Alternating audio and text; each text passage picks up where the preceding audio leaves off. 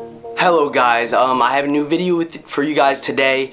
I had something else planned, but I'm kind of improvising because Snapchat recently had a new update and the hack I used to know doesn't work anymore. So basically, I'm going to improvise and show you some of the photography apps I use on my Instagram photos. And you could get all these in the App Store. I don't know if they're all on Android, but I'm pretty sure you could get them all, or you can basically get them all on the App Store. So yeah, let's get started. So the first app I like to use is Google Photos. Basically, Google Photos is a cloud storage thing that sets up with your Gmail and all your Google accounts, so it's pretty easy to access. And basically, whenever I take photos and I have them on my Mac, I just upload them to Google Photos or any cloud storage, and they save automatically to the cloud, so it's easy to access through an app on my mobile app, because it's kind of annoying transferring photos from your Mac or your DSLR to your phone, and this is an easy way to keep them forever. They do lower the resolution a tad bit, but it's a great way to keep photos for a long time.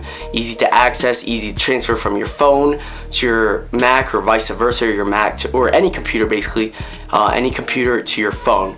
So that's a great app that I like to use. Okay, so another app I like to use, I'm pretty sure this is paid for, is called Retouch.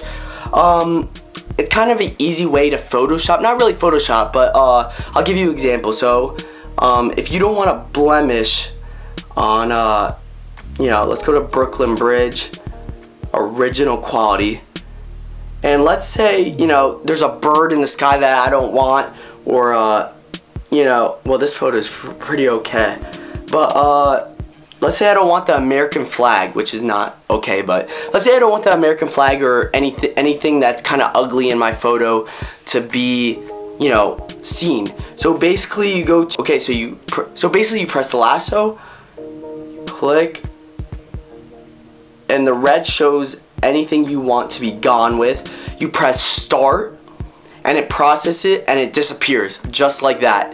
It's a great app to, you know, remove any blemishes. I didn't want to remove that American flag, but that's the only thing I had to, you know, blemish or retouch.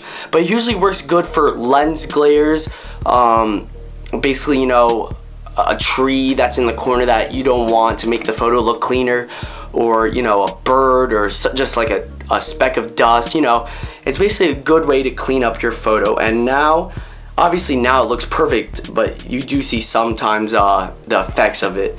But if you zoom out, it looks perfectly fine. So the next app is an editing app that I love to use, and it's Snapseed. I like it way more than Visco or any other editing softwares on your phone. And it's by Google, it's free. And let's just choose this photo. I posted this photo on IG recently. A lot of people enjoyed it.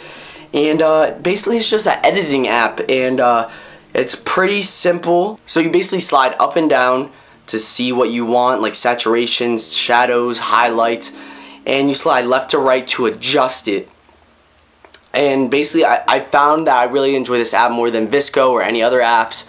So yeah, that's my favorite editing app. And yeah, those are basically the apps I like to use.